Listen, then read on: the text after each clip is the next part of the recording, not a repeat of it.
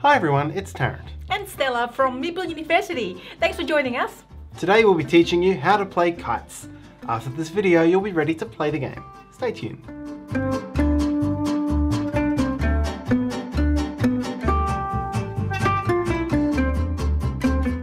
Let's learn to play kites.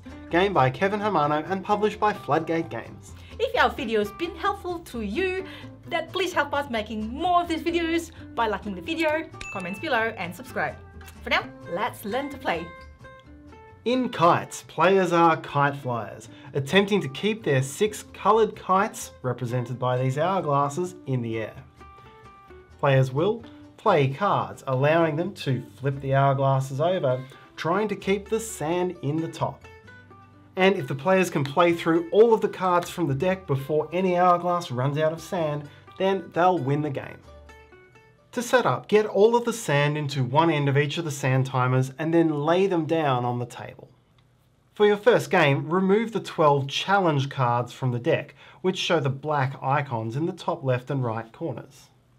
Shuffle the remaining cards, then deal 5 cards to each player in a 2 or 3 player game, 4 cards per player in a 4 player game, or 3 cards per player in a 5 or 6 player game. Make sure all players can reach the hourglasses and the draw deck, splitting it into 2 if necessary. Randomly choose a first player, flip the white sand timer upright, and you're playing. Kites is a game which is played both in real time and in turns, starting from the first player and going clockwise around the table. When it is your turn, you can wait for as long as you want, but to end your turn, you must play 1 card from your hand into a personal discard pile and resolve it. There are 2 types of cards, single kite and double kite. When you play a single kite card, you can either flip the white hourglass, or if it's still lying down, stand the matching hourglass up, or if it's currently upright, flip the matching hourglass over. If you play a card showing 2 kites, then you must flip both of those hourglasses. Again, either standing them up if they're lying down, or flipping them over if they're upright. You cannot touch the white hourglass using a double kite card. The player who plays the card must be the one to physically flip the hourglass. To end your turn, draw a new card from the draw deck and play immediately passes to the next player clockwise. The aim of the game is to work together to keep any hourglass from running out of sand at any point during the game.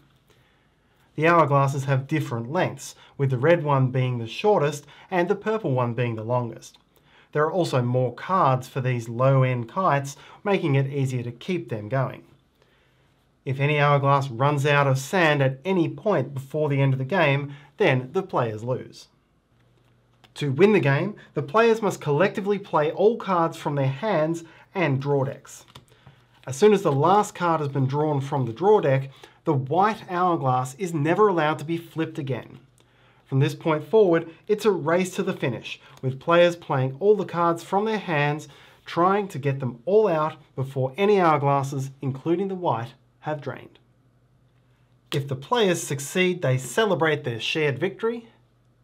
If not, the team counts up the total number of cards in their discard piles as a score, giving them a target to beat in the next game. Kites is a real-time cooperative game and communication is both key and encouraged. Players are allowed to discuss what cards are in their hand and who's going to try to do which flips of the hourglasses. If the players communicate well and keep their wits about them, they should be able to get through the whole deck and win the game. Once you've mastered the basic game, you can introduce the challenge cards. There are 3 different challenge cards: aeroplanes, crossed lines, and storms. There are 4 copies of each, and you can shuffle as many or as few of these into the deck as you want based on how much challenge you're seeking. You must play a challenge card on the turn after you draw it, and it will be the only card you play on that turn. However, you can wait as long as you want before you play it to get the hourglasses where you want. When you draw an aeroplane card, you're not allowed to tell the other players you've drawn it. Once you've played it, Players are not allowed to speak or communicate until a full round has happened and you've covered the card with your next play. If you draw the crossed lines card, you're also not allowed to tell your teammates that you've drawn it. When you play it, it causes a moment of sudden chaos. Each player must hand one card to the left and one card to the right before anyone else can continue playing.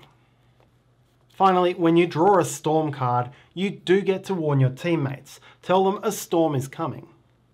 When you do play your storm card, you must flip over all 6 hourglasses, even the white hourglass if the end of the game has been triggered. And that's how to play kites. We hope you enjoyed this video. And if you find this video useful, please help us by hitting the like button. Subscribe to us, you can hit the meeple in the corner to do that, and hit the bell icon so you'll know when we have new videos. You can also follow me on Instagram for my board games journey. Comments, suggestions and feedback are all welcome in the comment section below. Thanks for watching and see you next time.